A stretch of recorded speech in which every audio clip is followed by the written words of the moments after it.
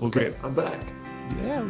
So share with us what got you into this back in the beginning. I think you, like myself, had a powerful story. You had your own powerful story, as I did, but you have a Mhm. story with one of your children that was very powerful. You mind sharing Yeah. that? Oh, absolutely. I'd be honored to share that. I was kind of floundering what I actually wanted to do with my life. Do I want to be a medical doctor? Do I want to be a businessman? Do I want to? I kind of said, geez, I'm afraid of chemistry. I, I didn't want to. I didn't want to deal with calculus and then deal with chemistry and all this stuff. And literally, I was doing everything but what I needed to do to become a doctor. So I said, well, I'm going to take some business courses. So I've been in a parallel business and healthcare from the beginning of college. I actually started out in aeronautical engineering, believe it or not, because I wanted to fly jets. That is But funny. discovering that I had color blindness for red and green, not completely, but enough to disqualify me for jets. Wow. And I thought, well, I want to fly an F-16. I want to be Tom Cruise. And so that dream evaporated, and I left the ROTC program that I was in at Arizona State University, and then switched over to pre-med. So I thought, okay, if I study pre-med, then I can go into different areas and decide what I want to do. So I went back and studied in Connecticut, and I was running on the track team at the time, and I was coming home from a track meet in my car. I stopped at a red light, and out of nowhere, I got nailed from behind. Well, out of nowhere, no, from behind. I got nailed by a drunk driver. He was either drunk or had fallen asleep at the wheel. But all I know is I went back in my chair, and next thing you know, I'm waking up in the back of an ambulance. So I couldn't breathe, and I really could not breathe.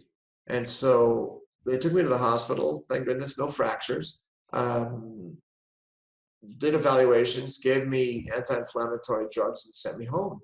Well, I couldn't breathe for this week. A week went on, and 2 weeks went by, and I still couldn't breathe. And my father, who goes to a chiropractor when his low back goes out, said, why don't you go to this chiropractor, my chiropractor? So he took me up there, and the chiropractor explained to me the connection between my cervical spine and my diaphragm. Well, I've studied a lot of anatomy, but for whatever reason, I never made that connection consciously, that the cervical spine would have anything to do with my ability to breathe.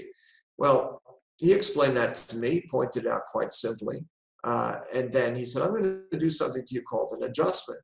And an adjustment is putting a vertebrae back in place that isn't moving the way it should. And he restored proper mobility and alignment of that vertebrae. So he laid me down on the table. I'm relaxing, puts his hands on my neck, and adjusts me. Very gentle, very quick, very smooth. It clicked, kind of like cracking your knuckles. No big deal. And I could take a deep breath for the first time in 2 weeks. I just went, and so I don't know if I got scared by the cracking. Not really. I was very calm, but I took this huge breath, and I felt this amazing relief. And that inspired me to change my direction. I said, what did you do? And can I hang out with you? So I hung out with this guy for a few months and helped him out in his clinic. At the time, I was paying my way through school as a massage therapist. And so he sent me all these whiplash cases. And so I treated the soft tissue injuries of people as a massage therapist when I was going to school. And so that got me on this track for chiropractic. So let's fast forward several years. So I ended up going to chiropractic school in 89. Actually, January 1990 is when the semester started officially. And then let's fast forward again to 1994. School's already done. I've already done a year of practice in private practice with a group that I didn't like the way it was done in America. And I thought I would try something different and move to Europe. And that's a whole other story. But anyway, my son, Christopher, was born as an emergency C-section. During the C-section, my wife was having a negative response to the anesthesia, started going into shivers, and I'm standing outside in scrubs and ready to go in at any time, because at the time they don't allow you in the delivery room because it was considered an emergency. If it were pre-planned, I could have probably been present, but in this case, I couldn't. But anyway, I saw a scared look on the faces of the nurses that were taking care of my son, and they couldn't get him to breathe. They were doing the suction tube down his mouth, and they couldn't get him to breathe. He was flaccid, he was blue, and I can't tell this story without crying, but I'll try now. But anyway, whatever force it was, God perhaps, or some energy, pushed me through those doors. And I said, please give me my son. I didn't speak much Portuguese at the time, only been in country for a few months. And picked up Christopher, held him in my hands, and looked at his tiny little guy, and we just started wiggling his atlas. And as I wiggled his atlas, he just took this huge breath and arched his back, and all this color came back into his body. And I went, thank you, God. Thank you, Jesus, because it was the most impactful experience of my life chiropractically. That chiropractic literally saved his life, literally turned on his life force. He wasn't suffering from pain. He was dying from not breathing, lack of oxygen to his body. And by adjusting his atlas, that just kicked in his nervous system, relieved whatever pressure was on his brainstem, and it allowed his breathing apparatus to activate it. And that just changed my whole conviction for chiropractic. And so from that day forward, chiropractic for me is saving lives. It's not about just treating pain. So even though people only come to the chiropractor when they're in pain, that's all they can understand at the time, but it's an opportunity to get them in and educate them. So that's what got me into chiropractic. Was first, it saved my life, literally, because you can't run track and not breathe at the same time. Right. And it saved my son's life. And so that inspires me every day. When I pray in the morning, when I meditate in the morning, it's thank you, Lord, for this privilege to do what I do every day. Mm-hmm. And to the honor to put your hands on people and know that you're saving their life on some level. Maybe it's not as radical, as extreme as my son's case, but every time I treat somebody, I remember that, and I think of the impact that we're having. And then when I hear them whining about their pain that they've had for 20 years, and they're only coming to me now, it's like, be quiet. We're having a much greater impact on your health and nervous system than this pain. But pain is what people understand. So that's my story. That's what got me. Oh, that's fascinating.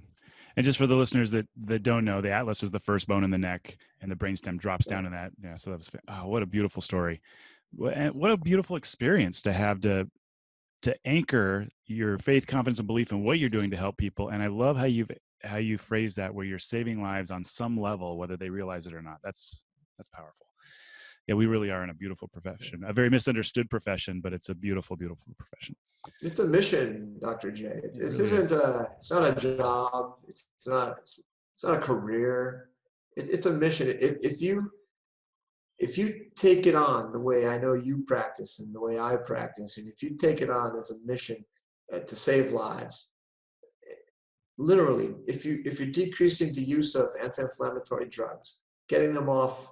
Just anti-inflammatory drugs killed more than 10,000 people every year. So if you're getting them off painkillers, look at the opioid addiction in America. Why is America the only place on the planet with this severe opioid addiction? Perhaps because 90% of the opioids are sold in America. Yeah. And that's because of marketing. It's because of a very imbalanced society that really needs some healing. Because why else would their citizens be reaching out and getting hooked on heroin? Basically, that's all this is. Opioids is heroin. Yeah. No matter what you call the form, the impact on the nervous system, the addictive results are the same. So we can avoid heroin addiction. We can help people with these things. So you are saving lives. You're literally saving a life when you get this, not only immune system, but getting people off drugs, avoiding surgery. So if you can avoid a surgery, you're having a tremendous impact on their life. And remember this, Dr. J, as you know, any chiropractor out there that's listening, again, if mama's not happy, nobody's happy. So if there's mom's not happy in the house, you take care of mom, you've just helped that whole family heal, not just mom's low back pain.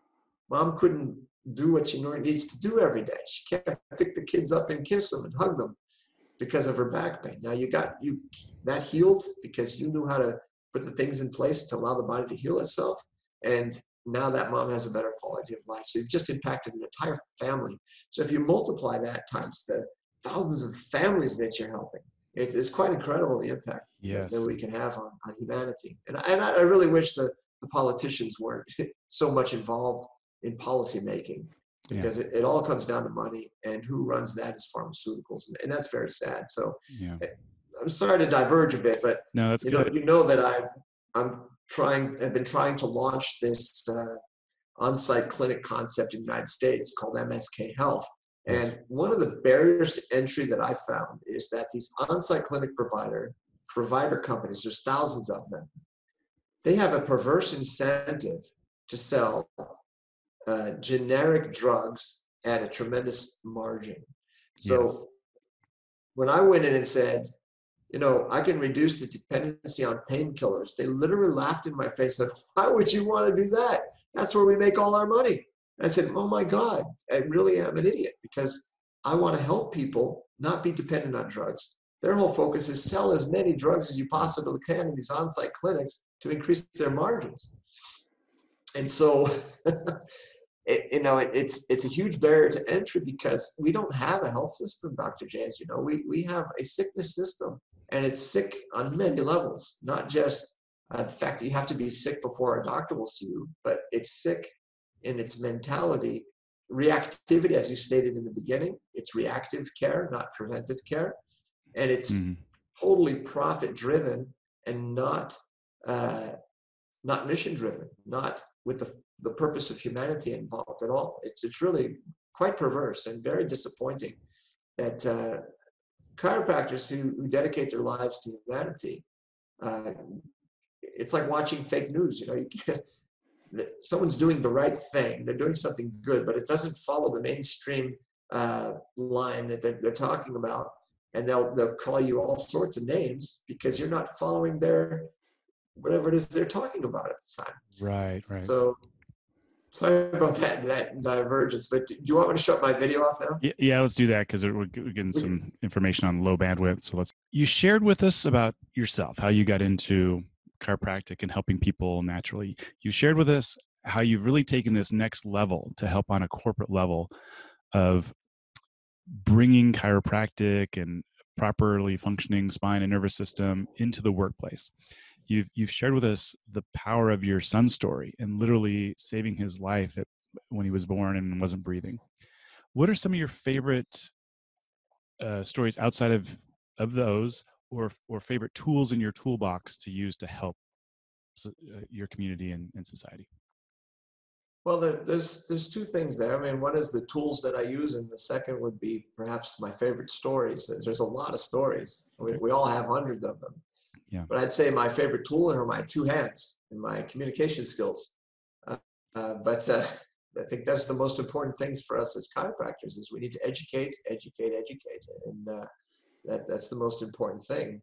But as far as the tools in the toolbox, I'd say besides education, it's just we get great results, and we have to we have to carry people through the process. They have to understand that healing is a process, um, and that it takes time.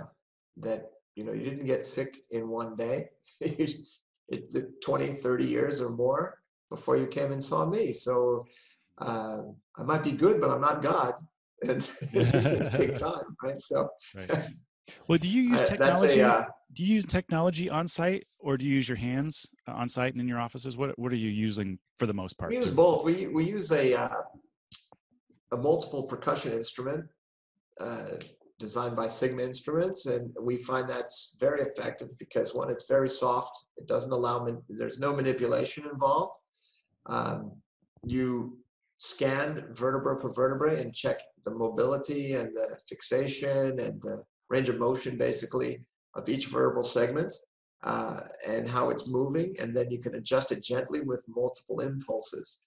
And then you could rescan and do a comparison of how, if you've made a difference or not. And so you get instant feedback that is objective rather than subjective. Not, I'm not feeling any better, but your vertebrae are moving better according to this instrument. And it's a highly sensitive instrument that's known as a piezoelectric sensor that is the same type of technology used by NASA to test the integrity of for example, the heat tiles on the space shuttle, or to test rivets on aircraft, fighter jets, etc. So it tests something beyond our own perception of, for example, manual palpation. So most of us as chiropractors rely on manual palpation of vertebral segments to see how they're moving through their proper ranges of motion. Well, this does it to a much finer level, and you can see to what degree the vertebrae is moving or not moving, and how much fixation there is or how much resistance there is. And then you can introduce a gentle impulse and then reevaluate and see if you had a positive impact. So we do that, and we combine techniques. So we combine traditional chiropractic care, but we evaluate every patient using this technology because if some people have resistance or fear associated with the popping sound that comes with an adjustment sometimes, or most of the time, it's called cavitation, then we have this option as well, but everyone gets treated with that first. And I would say that technology doesn't replace your hands, absolutely not, but it does give you this very accurate, objective view of what's going on in there. And sometimes you will need to use your hands to do additional work or therapy or myofascial work. But most of the times in the corporate setting, we are focused about 90% is purely using this instrumentation. When it's very fast, it's very accurate, it's easy, what was the word I wanted to use was, again, I'm thinking in Portuguese, but it's very reliable between doctors, various doctors. So if you do the scan and I do the scan and 10 other doctors who are well trained in the technique do the scan, you'll get very similar results each time. And whereas chiropractors each have a very different touch. One might be heavy-handed, one might be too light, one might be super light, and the touch and the feel is very different. But using instrumentation allows a standardization between physicians. So I can rotate my doctors if a doctor needs to go out or travel. Like I travel a lot, speak around the world. So I need people to cover my patients. So if they're using instrumentation, there's not this huge difference between the doctor's touch, technically. But yeah, that's basically what we use. And then we add exercise programs and we educate them on nutrition. We make the connection between all this thing, proper nervous system function, proper nutrition, proper exercise, stretching, posture. That's all part of that corporate package. And with every patient that comes through the clinic, basically. And what's fascinating with that, your corporate package, and the things you just listed are all directly related to strengthening or weakening our immune system. Absolutely. So then we bring it back to that immunity again. So yeah, stress, posture, subluxations or pinched nerves to the immune system. Anyway, and then nutrition, as you read out, they're all so important for our health and immunity. Great. Yeah, and that's why I said the most important tool in the toolbox is education. Yeah. And to go back to like favorite stories, of course, my son is the best story in the world. So yeah, absolutely. That's Christopher. But throughout the years, there was this one little guy. For whatever reason, I don't know, he was 5 years old, but his bladder was not functioning. It wasn't expanding correctly. And so the poor little guy had to pee all the time, or he had to wear a diaper still at 5. He didn't have bladder control and whatnot. And they were doing sonograms and showed that his bladder, basically, the bladder muscle itself had basically deflated. They wanted to do surgery and put some type of, I don't know what the surgery was, but the way the mother explained it was it's some kind of mesh or something to kind of open up the bladder to allow for more volume. But it would have been a major surgery to a 5-year-old little boy. So she was afraid of that. Thank goodness she was, because we started treating him and just adjusting his low back, aligning his pelvis. And they didn't really have a cause for it. It was idiopathic dysfunction of the bladder. There wasn't any pathology, organic or otherwise, that any doctors had found. But under chiropractic care, we just aligned his pelvis and his little back and adjusted him. And within a couple of weeks, he had full function of his bladder. And they went back to do the sonograms. They call it echographia. So echogram, they do in Portugal. And he had full restoration of bladder size and function and no need for surgery. That was wonderful. Oh, that is There wonderful. was yeah, it was great. The mom was happy, Yeah, I bet. so, we improved the quality of life of that little boy. Jay, you and I, we take so many of these things for granted. Mhm. We take for granted the amazing things we do every single day. And we don't even realize we're doing stuff that people are desperate for. People Yeah. need so much. Yeah. And they're not getting it. And they're taking drugs and they're getting surgery and all this stuff because they don't understand that there's an alternative to that. Yes. Uh, And I'm I grateful can we tell you have another those one. things. I'm grateful we have Yeah, certain pharmaceutical things when we're desperate and really need this. I'm grateful we have surgery, but we should always try the less aggressive stuff first. And unfortunately, people don't yeah. even understand those options. Well, it's about function. And so Mm. I think we need to focus on function and not symptomatology. So, you know, the old analogies, chiropractors are famous for using analogies. It's Mhm. like you got a vibration in your steering wheel. Do you dampen that with pillows? Do you remove the steering wheel and put a new one on? Do you treat that steering wheel, or do you find out what's causing that vibration in the steering wheel? It's Mhm. oh wow, it's an alignment, and then you say, oh wow, look at that bad alignment in the tire. It's all worn out. Let's just take that tire off and put a new one on. Yeah. That's disc surgery, right? Right. So, but they never realigned the vertebrae or restored function to it that caused the hernia in the first place. Mhm. So now they've just caused a bigger problem that's going to blow out in the segment above or below in 4 or 5 years. So Mhm. the chiropractor looks at that and says, you know what? This is an alignment functional problem. So let's restore function to this vertebrae. And if the hernia is not so bad, it may just heal itself, which we see thousands of every year. Right. Um, and so the vibration automatically, miraculously went away. That vibration of the steering wheel also went Mhm. away when you aligned the front wheel. What does the front wheel have to do with my steering wheel? Nothing at all. Mhm. So it's kind of like, why do I have neck pain? It's my ankle that's out. Or Yeah. why my hand is numb. What does that have to do with my neck? Yeah. So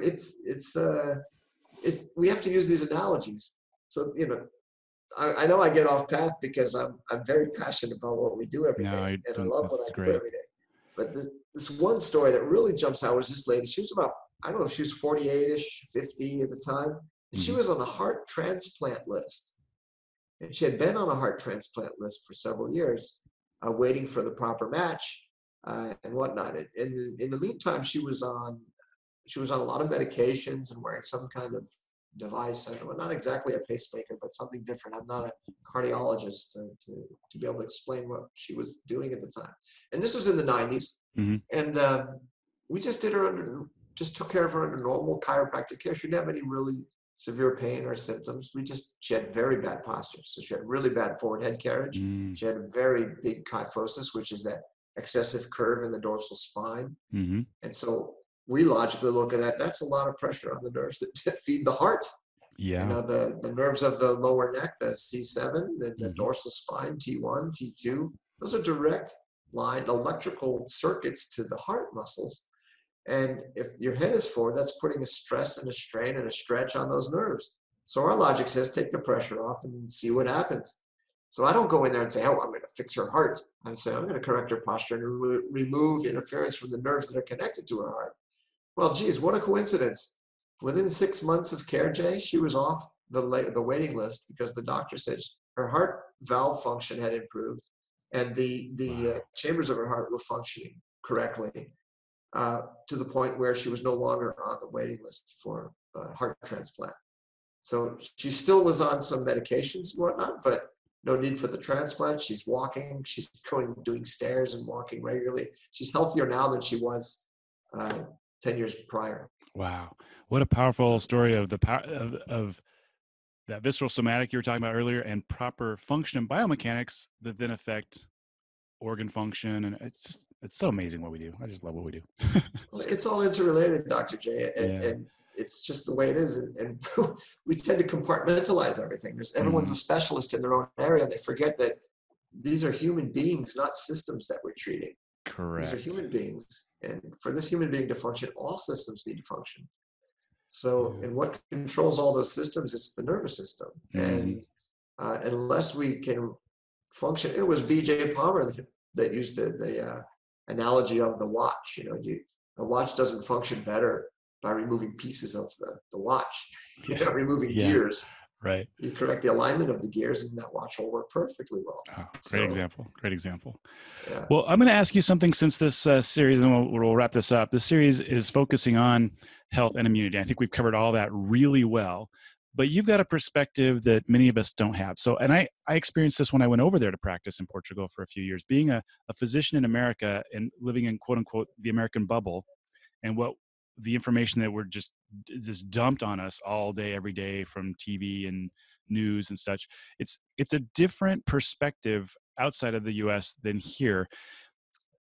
If you could just help give us a little the outsider perspective to help us with where you mentioned that we're so drug focused. Is it different in Europe than here where there's a pill or potion for everything, and like you pointed out, there's just so much money to be made in that industry that seems to be the driving factor in what's used at work, or to, oh, I've got this headache, let me just take this pill to get rid of the headache to go, rather than fixing the Yeah. function. What is your perspective on the outside of America looking in? Well, unfortunately, Dr. J, I would say that is the paradigm globally, Okay. and that's driven by the pharmaceutical industry. The difference, the tremendous difference, is who's paying the bills. Yeah. So, in this socialist republic is what it's called, Mm-hmm. socialist democratic republic. So it's not communism, it's not socialism, but it's called a socialist democratic republic, Mm-hmm. where there are tremendous freedoms, but they do have, what's the term you guys use? It's a type of healthcare for all.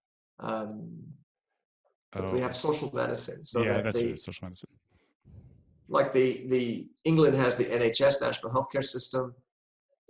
Portugal has the SNS, Sistema Nacional de Saúde, which is the national health system, and the government pays for all health care.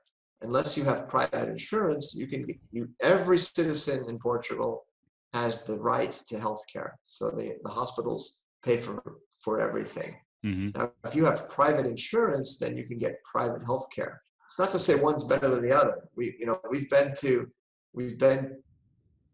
I know people, like, for example, our daughter was kicked in the face by a horse, and her face was crushed, literally. Ooh. That's Joanne. I don't know if you've ever Yes. met Joanne. Yeah, I have. And you weren't here at the time. This happened around 2:10, and her face was crushed. And thank God for the national healthcare system, because Mm-hmm. she had multiple operations that would have probably in the U.S. bankrupted the family. It would have been in the millions, perhaps. Wow. There's multiple facial reconstructive surgeries. We're talking screws and pins and you name it. She looks beautiful today. You never know that she had the accident that she had, but the national healthcare system paid every penny of it. And that would have bankrupted just any other family. Wow. So that's a huge difference. Yeah. So I would say that's the greatest difference, is that the government pays for that health care. As far as the attitude towards medications and drugs, I'd say you can't advertise medications in Portugal or in Europe. So it's not like America. I sit in my hotel room between conferences or whatever. Every commercial that comes on is a pill for this and a pill for that, and a pill and a pill and a pill. Yeah. And it seems like they invent diseases and then they produce the pill to sell that disease. It's like, Yes. So you don't have that issue here. So they're not allowed to market drugs. So there's no advertising about drugs, which is a tremendous relief, because every time I go to America, I'm just blown away that every advertisement is some pill, potion, or lotion. Yes. And that's not allowed here. Well, I understand that it's not allowed anywhere. I understand it's not allowed in any country except the U.S. and what's next to Australia there? New Zealand. Yeah. So the U.S. and New Zealand are the only countries that Big Pharma is allowed to market to the end user. And we're the two countries with the biggest drug problems. Anyway. Yeah. It's sad, Jay, but it's perverse. There are perverse incentives, and it's all about money. Yeah. Unfortunately, and it comes down to money. Let me ask you this then, since what triggered this interview series was Shannon fighting cancer and trying to find what resonated with her, and her being a health nut. She really wanted to do natural. She didn't want to do chemo and radiation, which is the quote unquote gold standard in America and has been for 70 years, even though it has horrible results and horrible quality of life for the person. That's all we've got. It's the only tool in the toolbox that is sold to us here. How is it? And it's like $21,000 per treatment. And then there's all the drugs to try to offset the sickness and stuff that comes from that. So realistically, it's probably more in the $20,000 to $23,000 per treatment. People need 8, 10, 12 treatments. And again, this is going to what you were pointing out. This is one of the things that bankrupts families. The number one cause of bankruptcy in the US is medical bills. So in Europe, since you have socialized medicine, I guess my question is, from your perspective, you've seen this, it worked well for your daughter. She was able to get care that she needed. And I guess if you want a certain kind of care, you can pay cash and go get a specialty. Like chiropractic's probably not even covered with insurance over in there, if I understand right. So well, private insurance covers it. Some private insurances cover it. well, that's good. But what about if you guys were living here, anybody who's diagnosed with cancer does not pay a penny ever for any health care for the rest of their lives. I mean, not, for example, if a person gets something as it's not benign, I guess it could be bad, but if you get skin cancer, which we know is very treatable and whatnot, it's still considered cancer. And from that moment forward, you don't even have to pay any those minimum copays. Now, you say copay to an American, and they're like, "Oh, that's $6,000 before my insurance kicks in." Right. A copay here is like $2, $3, $10. So it's like, it's crazy. So it's crazy. If you guys were living here, Shannon would be taken care of but they still follow traditional methods. So they follow mainstream medicine, they follow the chemotherapies, etc. But you also have to realize that because the government's paying, it's not you discussed something called what you call it, heavy chemo or something like that? Or? Well, there's clean chemo that's used outside of the U.S., but regular chemo is, I would call it heavy chemo, but it's just called chemo here, but it's clean chemo outside. Right. Well, I would say they are veered towards cleaner chemo here, because I've had some patients with various types of cancer, breast cancer, different types of cancer that are being treated here. They still go through the hair loss. They still feel like crap and all the negative, some of the negative side effects, but nothing like I lost my mother, my father, a brother, and a sister to cancer. Wow. So Jay, my heart goes out to you, what you're doing and what you're feeling, and this feeling of helplessness, knowing that there's a better way. But cancer doesn't discriminate, and I've just kind of come to that, make peace with cancer and say, it doesn't discriminate, because I know Shannon's a health freak. She eats well, she exercises, she's probably one of the healthiest people I know. So and I look at my sister, was the same way, and she had a brain tumor. And that did her in within a very short period of time. My brother, colon cancer. My mother, colon cancer. My father, metastatic bone cancer. And how desperate I was to find a solution, whereas the treatment was worse than the disease itself. Yes, at least symptomatically. And please show me, now that I'm educated now on research, show me the data that says that the statistical significance, why is this more significant than doing nothing? Okay, is it going to prolong their life 5 more years, 10 more years, 20 more years? What are the chances? Yeah.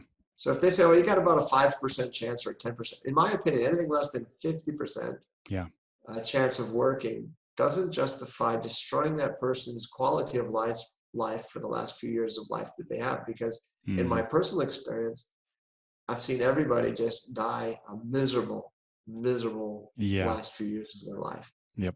And I commend Shannon and you for making that choice to go more natural and see what happens. Yeah. Because I believe the odds are much higher in favor following natural methods than not. Because I've not found research that traditional chemotherapy methods, as we know them today, especially in America, are prolonging the survivability of cancer. I know that surgical cases in for example, breast cancer, etc., has a high success rate. I've seen laser therapies, radiation therapies in prostate is having a much higher success rate.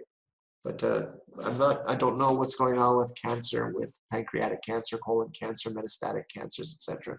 Hmm. Um, but I think I'm getting a little off path, but it really touches my heartstrings, Dr. J, Yeah. because I literally feel your pain. It's not Hmm. about I just understand. No, I Been there. literally, viscerally Hmm. feel what you guys are going through. So So with that system that you have there, if people do, they've got it covered, which is a blessing. That's nice. They've got some coverage there. They're still using the same quote unquote gold standard, similar to what we're using here. Does the healthcare system, the insurance system, help cover if you choose to do something outside of the box, like the natural things? Is that covered at all?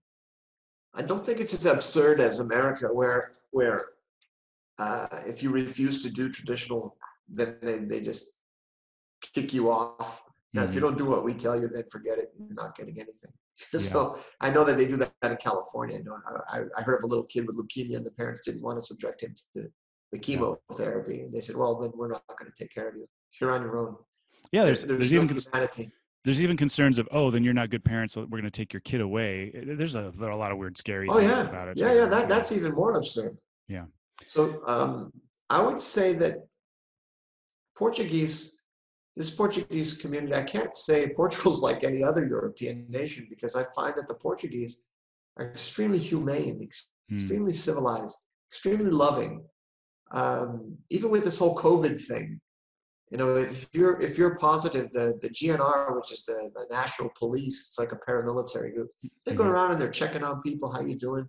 How you feeling? Do you need Wow. anything? They're not putting you in handcuffs and arresting you and throwing you in jail because you went out jogging. Hey, buddy, Wow. you better get Yeah. home now. Here's a mask. They're very civilized. And I'm seeing the U.S. has gone absolutely absurdly berserk. Yeah. I'm so Yeah. glad I'm not there. But in general, I'd say that they're much more humane in their approach to healthcare. Hmm. Um, and honestly, Jay, I would have to do more research on the subject of chemotherapy and cancer in Portugal and make comparisons between the U.S. statistical results. Hmm. But my heart tells me, and my experience tells me, what I've witnessed among patients is that it's much more civilized, Hmm. it's much more humane. I don't see the patients suffering as much. And I see quite a good survival rate using a more conservative chemotherapy approach, though it's the traditional approach, and they don't banish you if you're doing something natural on the side. So Gotcha. I guess that was really what your question was. Yeah. So they will say, the doctors that I have spoken with have said, if you feel that it works and you think that it works and it's not contraindicated to the therapy we're giving you, then by all means go for it. Hmm. That's cool. So they're not as inhumane as do as I say or you're out of here. So Yeah. so people often will mix the two. So they'll try, say, ketogenic diets. They'll Yeah. try many different things. They'll try to change the alkalinity of their blood. They'll do immune boosting therapies. They'll do Hmm. whatever's out there. There's a million and one things out there that claim to do these things. So they don't say no, don't do it. But Yeah. as a That's good. standard, I don't see them recommending vitamin D and nutrition and sun and exercise and Hmm. be happy, smile more, or boost your Yeah. immunity, natural ways. I don't see that happening here. Yeah. So they're following the purely medical approach. And again, it's driven by big pharma, Hmm. who's making money off of chemotherapy. I mean, if we cured cancer, Jay, we would have this big domino of impact on the big pharma. There's Yeah. big money to be made in chemotherapy. And again, that's what I mean when I say um, just kind of absurd or obscene motives behind the way people are being treated. It's really not humane. And that's where it's interesting because some of the interviews I have lined up here, just to give the listeners a little sneak peek, I'm interviewing a person that found 3 years ago 63 natural cancer fighting physicians disappeared or died, and whether committed suicide with two bullet holes to the back of the head. Stuff that's not obviously suicide. They're disappearing inappropriately and dying inappropriately, 63 of them in 18 months, for trying to help people naturally fight cancer. And so you start going, well, wait a minute, some listeners are going to go, oh, come on, it's conspiracy theory stuff.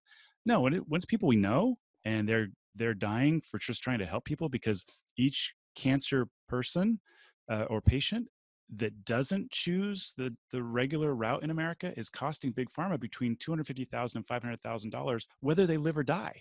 So there's Right. a lot of money to be made in this. And when somebody starts looking at people as bottom line, not people, then it's like, hey, you're costing me money, I'm taking you out. I mean, that's how that's the scary thing where it's going.